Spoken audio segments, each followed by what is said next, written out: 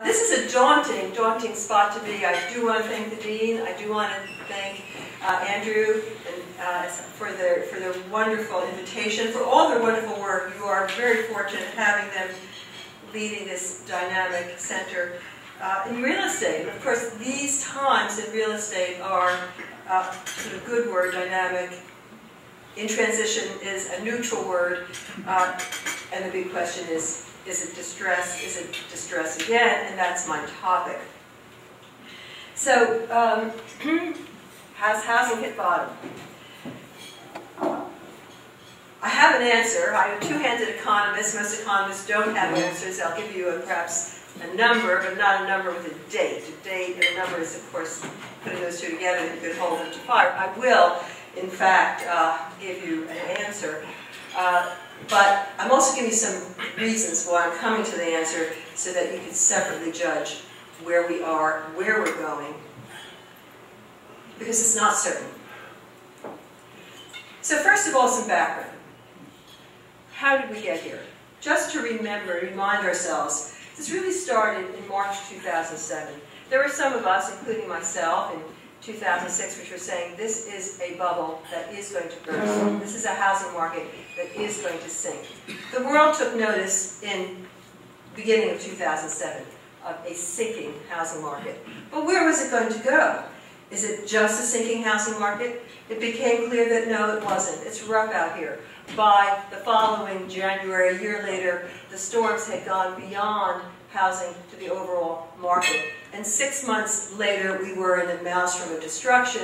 What was next, of course, was Lehman and the collapse of the financial system. So where are we now? We're still in a sunk housing market. Housing prices are sufficiently low that 25% of mortgages out there are below their value of the homes. They're underwater. The question is, where to next? Will forced sales through foreclosures sink the housing market further? Will the recent foreclosure crisis, disclosure documentation crisis, in fact halt the slide? Have housing prices from a fundamental perspective hit bottom? Or will the shadow supply through the foreclosures yet to come threaten the housing and overall recovery? Again, some perspective. This is not a national housing price decline, not a national crisis in housing markets. It is very much a regional. If you go across the country, the boom and bust is centered in the coasts and some of the inland states where housing supply is inelastic, the sand states, the so-called sand states, where it's extremely difficult to develop. That said, and there's where prices are falling, and have fallen the most. So, for example, in California, that's a 32% decline. 45% decline. In some parts of Nevada, Las Vegas, we have over 50% decline. Florida, 30% decline. But there's actually a swath in the middle part of the country where prices have been stable, including Texas. Nonetheless, overall in the United States, housing prices have fallen 30%. And it is a national event because the banking system is exposed to the nation as a whole. And it's the banking system that was at risk and is at risk still today. Where did this risk come from? The risk came from a chronic imbalance that took time to build and then, in fact, build at a very rapid pace to the point where the system could no longer be sustainable. Where was this chronic imbalance? There's a chronic imbalance in leverage and debt. The chronic imbalance in debt and leverage, you see here, is not from government. Now we have a problem of a fiscal crisis and extraordinary government debt. But from 1975 to 2005, government debt as a percentage of GNP was constant. The increase in debt was not a federal phenomenon or local or state. And if you go to the non-financial corporate sector, there too, debt did not build up relative to GDP. Where was the debt increase an historic debt increase from 75 to 2005. It was the household sector, and in addition, the financial sector, which was lending to the housing sector, and on top of those loans, leveraged yet again. And in the financials, in the household sector, the debt expansion was entirely in mortgages. So where to next? The chronic imbalances are still with us. In fact, the consumer debt is still not worked out, and of course now we have a problem of federal debt as well. But let's, before we go back to that bigger picture, look at some housing statistics and see what the data show. Let's go to the data. Let's look at these indicators of where the market is. First of all, housing starts, and that's the good news. Not from the perspective of a builder, obviously. Not from the perspective of developers. But from the perspective of eventual recovery, we are at historic lows in starts that we haven't seen since the 1950s. We are at 300,000 starts, where we normally see starts over 1 million. So the starts number have plummeted. Now the other, of course, key indicator is vacancies. So with the starts plummeting, what's happened to vacancies? It would be terrific if vacancies also obviously were low. But no, that's not the case. Vacancies are high, historic highs, as you can see here, going again from the 1960s in this case, all the way to current, 2010. Vacancies are at historic highs. Now let's drill down on the vacancies in a little bit more detail. But by the way, you can see they look like they are stabilizing, and that's a key indicator. So let's look at the data, which is publicly available, census data, and we have second quarter data, is our most recent data. So let's look at the data. And what we see here, both rental vacancy and homeowner vacancy, breaking them out, is that vacancy in the rental side is high. By the way, vacancies in commercial real estate are quite high as well, as a reflection of the overall economy. But the good news is that the vacancy in rental is stabilizing.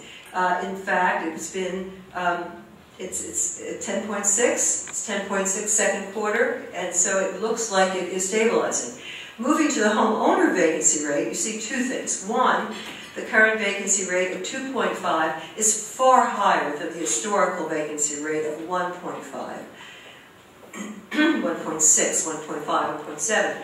But again, it's stabilizing. It's down from its height of 2.9. So in this year of, and a year ago, 2 years ago, it was 2.8. So in these 2 years of high foreclosures, actually, housing vacancy has not increased, it has stabilized. Again, new home sales remain at historic lows. Here we have new home sales, the blue line, again, versus housing starts, the same red line we saw a moment ago. What you see in the new home sales is a blip. That blip, that two double peak mountains are exactly where what? The tax credit. So those are the tax credit, impact of the tax credit, which caused demand to be brought ahead, and we are seeing the consequences of that right now, where we spent up demand and we are seeing a consequent decline in demand. But if you drew a straight line through there, which I suggest you should, and in another month or two we'll be back there, we again see indicators of stability. Now, foreclosures are extraordinarily high, you can see here. The foreclosure line is the red, we also have 30-day delinquency, etc. They're all high. But the red portion, which is foreclosure, again has stabilized over the last 2 years. Now, I don't mean to say that this is at any point great news or even good news, but it does indicate that there is some dynamic here which is stabilizing the market. And here is the total foreclosure numbers and where they're going. So this is the pipeline in a sense, the current overhang, and you see it too is stabilizing. And the key is the inventory. along with vacancy, I would go to inventory as key. The top red line is less useful because it actually reflects, it's very, very volatile. It reflects current sales, which are low due to the tax credit spending up the demand early. But go to the blue line, which is the year-to-year change in inventory. So the year-to-year change in inventory, again, shows that we are in a stable, at least seemingly stabilizing position. Now let's go to the percent change in home prices. The percent change in home prices has been quite a ride, but it is stabilizing. You see that here as well. This is the putting it into price levels. Price levels were up extraordinarily on average for the U.S. as a whole. This is Case-Shiller numbers, and now they're bouncing along the bottom. Year to date, housing prices are up, using Case-Shiller, 3%. Case-Shiller covers the entire market in their national numbers. They also focus on 20 national markets, 20 national MSAs. But this is for the national market.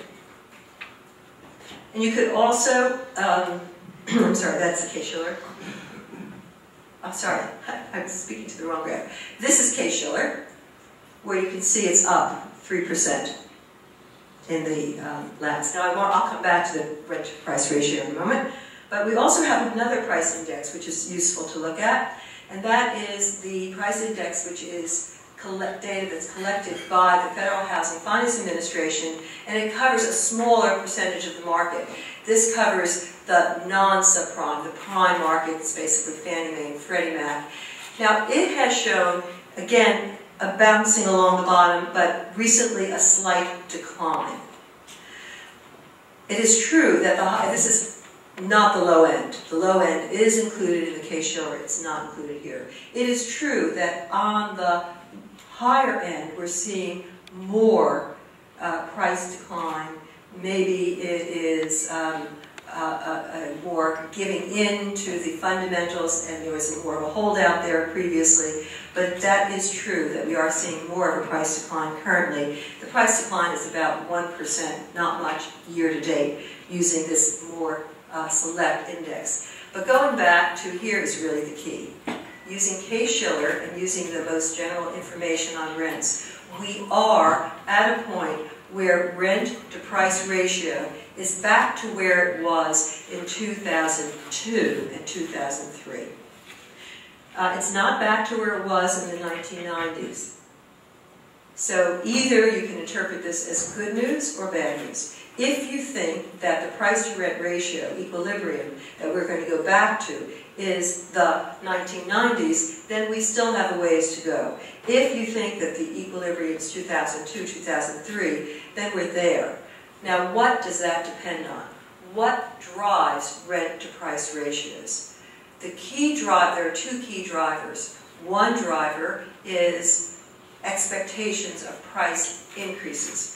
But in 2001, 2002, there wasn't a substantial expectation of price increases because, in fact, prices had not yet started their incredible run-up that really occurred after 2001, 2002. What was the other big difference in 2001, 2002 compared to the 1990s, the late 1990s? The big difference was that interest rates were lower. So I've done the calculations, and if the interest rates of 2002, 2003 persisted, then in fact we are at a fundamental equilibrium. Current interest rates are lower than they were in 2002, 2003 by about 200 basis points. So we still have a ways to go. And of course, if those interest rates increase, if that just happened just like that, it would be a disaster.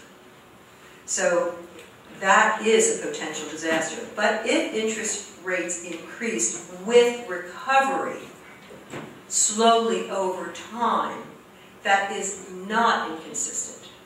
That is an interest rate increase that takes us back to the very low interest rates of 2001-2, but still higher than we have today. That's not inconsistent with current prices.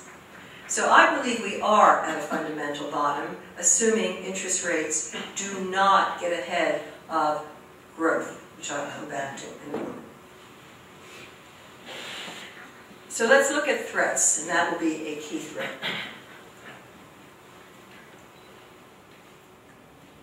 Threats to recovery and what to do. First of all, there is that excess housing supply. There is the inventory. And although it looks as though it's stabilizing, there is a foreclosure, it looks like we've hit a peak in the pipeline. There is a real concern for whether those foreclosed properties, the REO banks, are dumped on the market. If they were dumped on the market, that would be a return to a crisis situation. There are also policy choices, really. They're much more limited today than they were previously. Partially because of the politics, partially because of reality. We've already done our fiscal deficit spending. We can talk more about the policy implications of that. And of course, there is still monetary policy, and I'm going to return to that in a moment. The real key issue is negative household equity. Negative household equity that we started with is 25% of homes with mortgages underwater. Come back to that. And going back to the excess housing supply, there's not just a supply side, and we just went through those numbers of the new starts, which are at historic lows, plus the foreclosure, which is the big supply, which is the big question mark. But then what's the demand side? The demand side is household formations. I'm going to show you the numbers on that in a moment. And that's going to be key related to employment growth and the issue of confidence. So let's talk about household formation, because that is the driver for demand for housing, household formation. Household formation is the lowest in the United States in 60 years. 60 years. Where our population is 100 million more than it was 60 years ago. We're down from 1.3 million households formed per year in recent years. That's a pretty steady state. To 350,000 households formed in recent years. Last year and this year. What's happening? Where's the population growth? Babies are still being born. People are still getting married. Well, many of you may know this. Young adults are staying home. They're coming back after school. And in fact, this is absolutely tied to employment. Because as much as your young adult loves you, and you love your young adult, there would be a better option if there were employment. And also immigration has declined. So what do? What is this? As I say, it's job related directly. What do? Well, we've already had unprecedented government response and rescue efforts, which I do believe have been called for and did prevent Great Depression 2.0. So I do think we absolutely were staring in the face of a precipice, and we would have gone over without Ben Bernanke and without Congress voting for deficit spending. But that's been done. And this is a chart of the money supply. The money supply, it looks as though the vertical axis is simply consistent with the line. No, there's actually a right line there which goes directly up the vertical axis in terms of increase in money supply. So we're so out of historical bonds and balance. And of course, we federalized the mortgage system. And those two are related. We no longer have a private mortgage system. 90% of mortgages come with the EAGLE, the government guarantee, Fannie, Freddie, and FHA. It's foreclosures relative to demand that are key to pricing. So this shows us how vulnerable we are to a spurt in foreclosures or a dumping of REO. Absolutely, price change goes with foreclosure. And the mortgage crisis was, at one point, a crisis of resets. Lack of affordability because of resetting mortgages. But that's not where we are now. Now we are at a combination of underwater mortgages and a job and an unemployment, lack of income to pay for mortgages. And this is not just, this is California, but it's true in, and it's not just true only in the Sand States, it's also true in the hard-pressed Midwestern markets like Detroit. These are a list of all the markets which are showing negative equity, starting with Nevada, which of course we just went through and showed that, also being the most hard-pressed state, Arizona, Florida, third, Michigan, not a sand state, but affected by the job destruction of the automobile industry, California, Georgia, which is kind of a surprise, Idaho, which surprises people.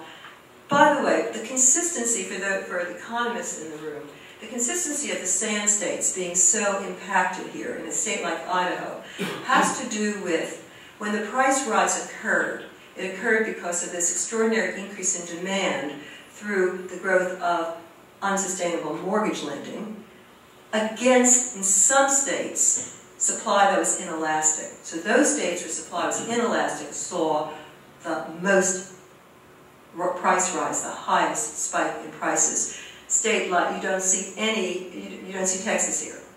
Actually, you do see Texas here, but it's very small, and most of Texas is actually not underwater. There are parts like Boston that are. But almost all of the states have some at this point, but it can be very small.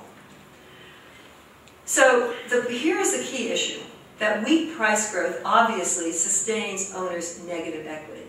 And here is the most concerning of these slides. If home prices drop 10%, the percentage of underwater homeowners would increase by 56%.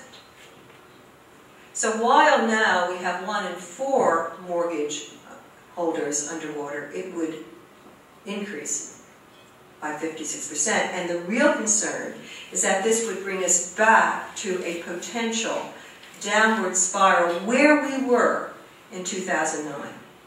So in 2009, we were in a situation where underwater homes were increasing the foreclosures, which was causing the percentage of sales coming through foreclosures to increase, which was causing prices to fall, which was causing more underwater homes. So a downward spiral, which was leading to deflation, more foreclosure, more price declines, etc.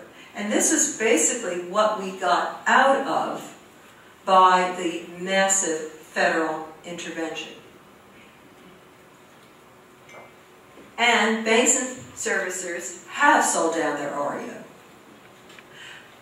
They are not at risk. They've built, at this very moment, they've built back their balance sheets.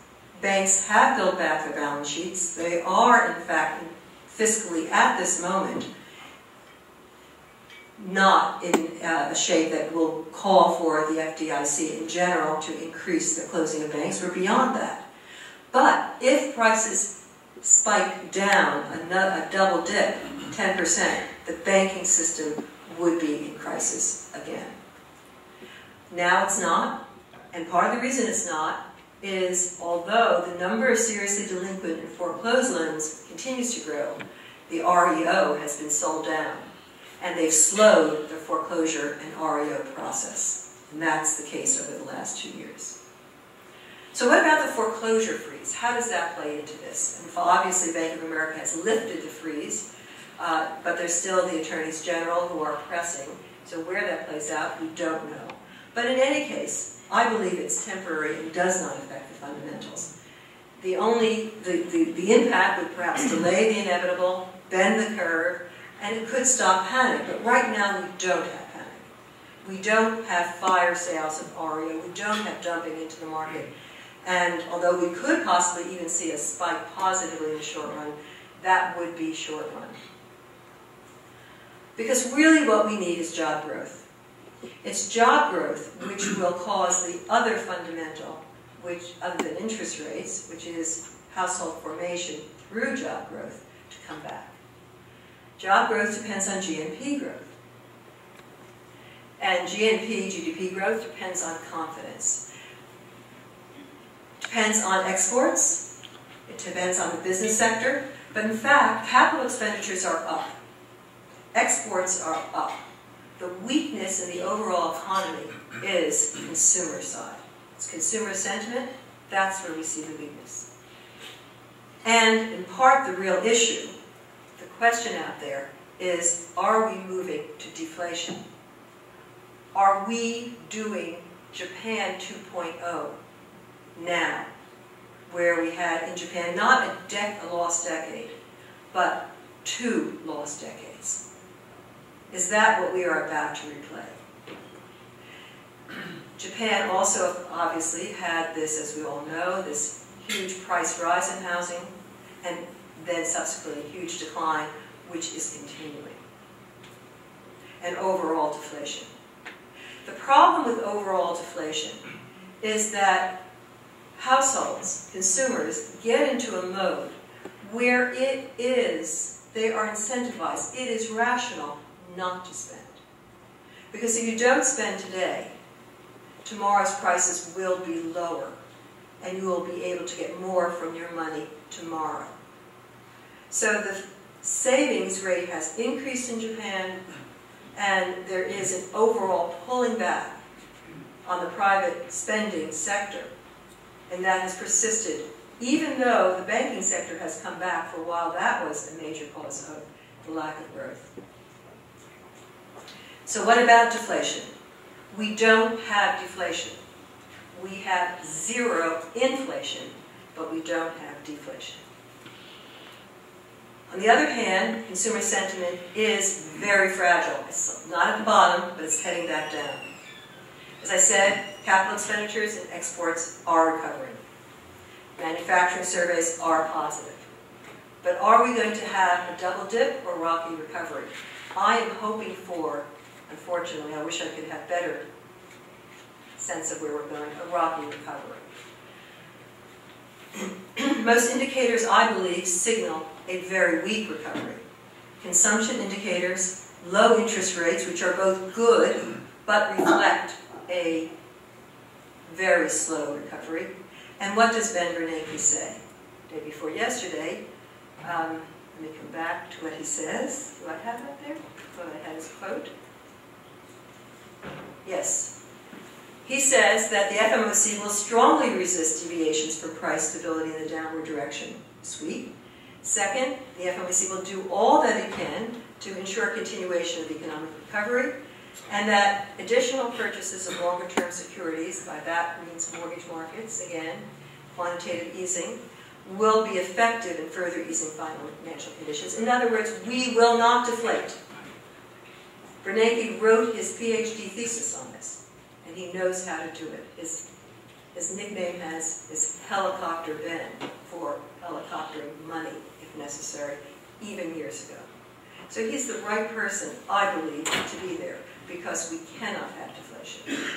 And there will not be deflation. But that doesn't really solve our problem. I wanted to make sure we haven't skipped key things. Consumption is our major problem. It has not come back, and it's related to household formation, which obviously is related to consumption. Interest rates are at all-time lows. After Ben Bernanke said this, what happened to interest rates? They went up. What happened to expected inflation? It increased. Is that good news? Is that bad news? Both. It's certainly good news that we will not see deflation. It's very questionable news, maybe it's inevitable that interest rates on the long term would go up, because if inflationary expectations go up, so must long-term interest rates. But it has a downside. Quantitative easing, too, has a downside. The downside is literally the devaluation of the dollar. The devaluation of the dollar, while it will increase already growing exports, and that's a good thing, also inevitably does cause consumer income to drop, because it raises the cost of energy, among other imports. So this is now a very thin route to success. We must bring back jobs, stop deflation, but not decrease the value of the dollar sufficiently to lower consumer income, and not raise interest rates to a point where it threatens the recovery. So the bottom line, home prices have taken a short, slight dip with the tax credit, and then recover, I believe, to growth, which will be in line with inflation, not this year, but going forward. I believe that between now and 2014, we could have 10% increase, but that totally depends on the inflation rate, which Ben Bernanke is aiming for 2% inflation rate. So basically, we would see very slow to no real growth. And the immediate short run, 3 months and 6 months, a year out, I see very little growth. I see a very uncertain period, but I don't see a double dip. We're not out of danger, however, for a double dip. We federalize the system. The banking sector is still challenged, although it's out of a danger zone at this moment. If we mark-to-market underwater loans and indeed put the REO out there, we would have a second crisis. It's a waiting game then. And in particular, we have to at some point address Fannie and Freddie, but at this point, they are the support to the system. And the question, of course, is jobs. Now, I want to end on a happy note. A little bit. Corporate profits are high. That's in part why the market is doing so well.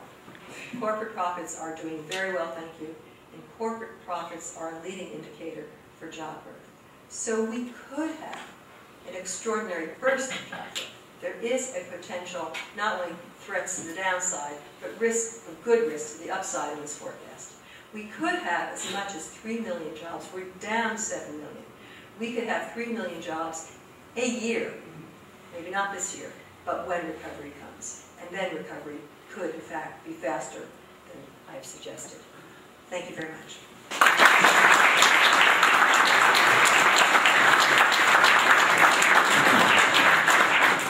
And I'll be pleased to take questions. Not that I have answers, but...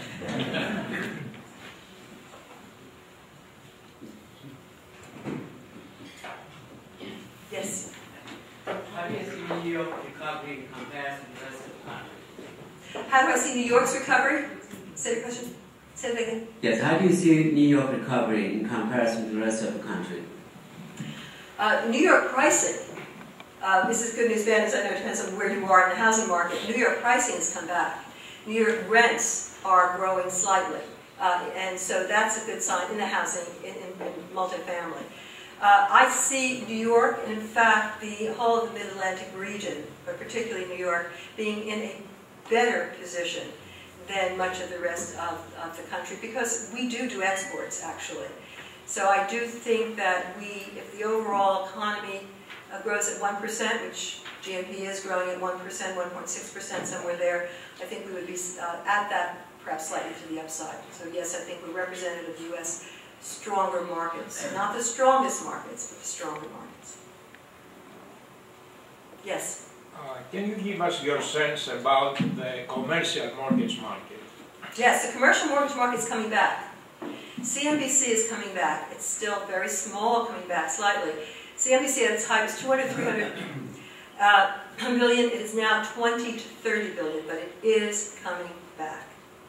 Because after all, this is another bright side for those of you in commercial real estate.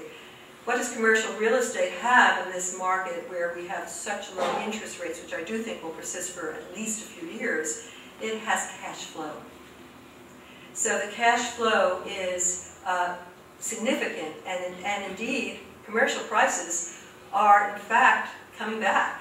And that's in part why that's why banks are holding on to their commercial loans and are forbearing for those buildings that are deep in debt and have debt that's rolling over. There is a great deal of forbearance out there because the banks see the potential upside in the commercial real estate market, and it is there. That's not to say development, but that's to say the lending activity is definitely coming back. Acquisition is coming back. We're beginning to see some daylight and some actual deals, and so more information flows. As that occurs, that's going to feed into the overall decrease in uncertainty in this market. Brad Case is here. Brad, one of the real success stories on the commercial side is REITs. And we really have a lot to thank for to have the REITs in the market, because even at the seizing up of the mortgage market, when we really didn't understand whether CMBS would come back. And CMBS is entirely different than RMBS. We didn't understand it. REITs were trading. They were trading every day. Susan, can you repeat that? And then they repriced pretty quickly, so they were part of the recovery. And now we're using REITs to get implied cap rates for the underlying real estate. So the information's flowing down. Yes, pay me, I'll be there. Yes. Hi, how are you? Just curious, you had mentioned in your ratio, I don't remember the exact, you said real estate market drops 1%, it's going to affect banking sector by 10%, whatever the ratio was. Any particular banks stick out, like Bank of America, because they're heavily mortgaged out? Yes. With MBSs, or Citibank? Yes. Any one bank in particular? No, I'm not going to name names, but the regionals are at risk. And obviously Bank of America, that's countrywide, so it's there. Yes? I'm just trying to think if there are any other solutions to the underwater problem that's right there. What if the government, in some form or manner, through Fannie or Freddie, decides to, is there any way of bailing that out? I saw some numbers floating, like 1 million mortgages times 25,000 would be 500 billion or something like that. I mean, are those kind of solutions something that might end up working where, it's underwater right now, you don't want it going to 56%. A very good question. So why not be spending so many billions anyway? A very good question, and I think the answer of your question is in your question, but it really goes back to a point which I didn't really emphasize, and it's good to go back to it. What the real concern is that the holders of these underwater mortgages will act strategically and ruthlessly default and walk from their mortgages, even though they have the income to pay. They had some, of course, most of the holders of the underwater mortgages do have jobs. So the real concern is in the non-recourse states, and effectively most states are non-recourse, that borrowers will walk. And we've had episodes like that in the United States. That happened in Texas in the late 1980s. But that's not happening now. If borrowers walked if this 25% walked, of course we would have a crisis right there, because then the foreclosure would increase, the REO, the foreclosure would increase substantially. So why aren't they? Why aren't they acting ruthlessly? Well, only an economist would really raise that question, because people live in their homes. And they want to stay in their homes. They have jobs, they have family. And in fact, they're hoping, expecting that prices will come back. And if they can make the mortgage, they're making the mortgage. Of course, if they cannot make the mortgage, then they cannot sell into this market, and that's a foreclosure in these homes. So back to the situation of the suggestion of, so it's a threat out there. Now, could we solve this threat? Could we, in fact, write down the principle across the board so that we don't have underwater mortgages, and then we would not have this threat? The cost would be $500 billion to perhaps as much as $1 trillion, depending on if, in fact, you actually had this mark-to-market, it could actually put downward pressure. We don't have $1 trillion. We don't have $500 billion. Yes?